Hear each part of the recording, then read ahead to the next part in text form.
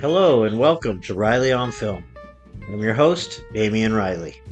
I've written 2 books so far, and currently I'm on my 3rd.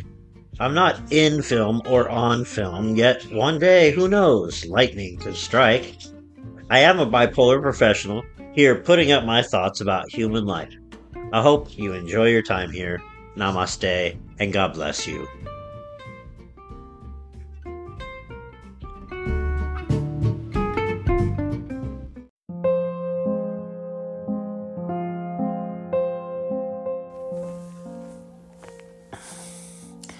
Alright, well, The Blood Beast Terror. I'm rewatching it now because last night I did a full recording and was informed, and it hasn't been the first time, by Spotify for Podcasters, which is where I host my audio on my podcast. They let me know that my podcast about The Blood Beast Terror had been removed because it violated the terms. I can't imagine anything that I said in it that would have violated any terms, but I really guess I better go read the terms because, there might be something silly that I did. And like I said, it's happened before. When it happened before, I tried everything, reposting it, changing the title. This is really weird. Get this one.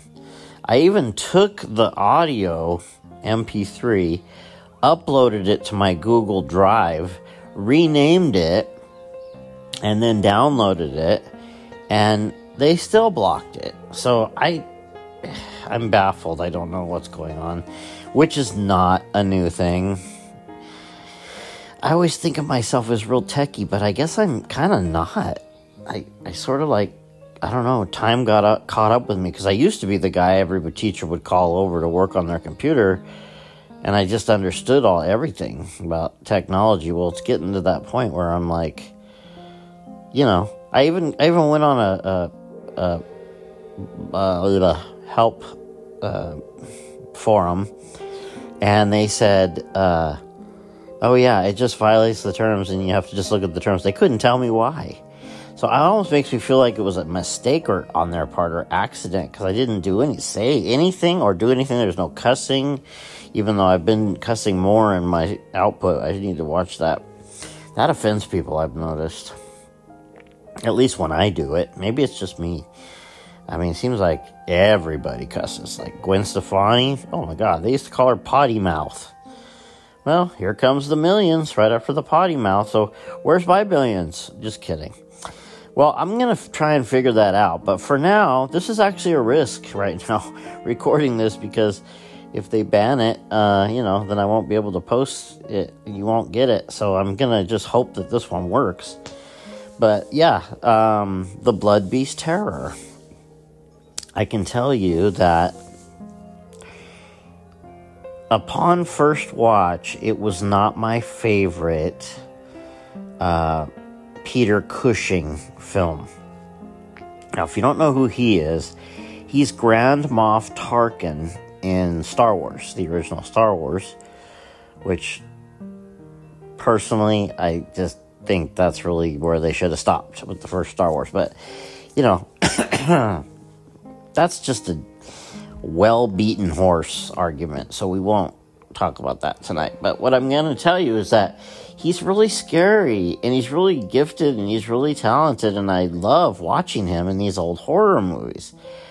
It's so neat because, you can almost, in these horror movies, you can see him walking all creepy down the hall with the shadows and stuff, and you're dun, dun, dun, dun, dun. It's almost like George Lucas got the ideas, around the Jawa scenes from these horror movies, because it's like the music's just like it. Grand Moff Tarkin's there, and anyway, I'm just getting off topic. So let's talk about this movie. Here's the thing. I'm just going to tell you right now and keep this kind of short. I'm already at 4 minutes. I try to keep these things short when I don't like the movie. It has all the stuff that old Peter Cushing, Vincent Price type films have. And it is interesting, and they've got a lot of stuff in here about insects Incidentally, it's almost like the Silence of the Lambs author watched this and somehow got a subliminal idea, or maybe he just plagiarized it. Because, like, they have, like, a moth and stuff, and it's just, there's like, a carryover there. I'm almost certain of it. But, yeah, what do I not like about it? Too much dialogue, too much... It doesn't seem to know it's a horror movie, but it does have some horror parts. But if you're like me, you just want to watch all those old 1960s horror movies with Peter Cushing or Vincent Price. I'm trying to watch everyone I can find. Everyone that was ever made. So this will be right up your alley, if that's what you're about, which you should be about, because all those horror movies in the 1960s are freaking amazing. But yeah, this is neat. It's a strange creature. It's kind of, the creature thing is really odd. You have to watch it and then comment about that. By the way, my comments are on. Hello? Comments are on. Hint, hint. Yeah, see, right now, sometimes I rewatch movies while I'm doing my talk about it, and there's a big moth up on the screen, and all the doctors are invited over to a round table discussion, and I talk about this moth because of these murders that are happening and stuff. And so yeah, I guess my final word is I'd probably give it like a 4.5 out of 10, which for a horror movie is not completely out of the game. I'd say 3, you're out of the game, but not worth watching. But a 4.5 is almost as good as a good horror movie. So if you want to watch it, go for it. You have my blessing, and I'll see you next time.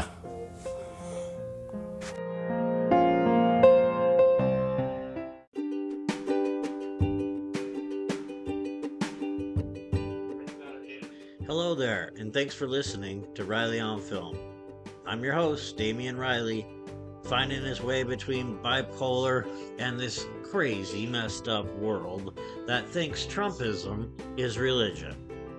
But thanks for listening, and I hope you'll come back, and I accept all people, love all people, and I will see you next time.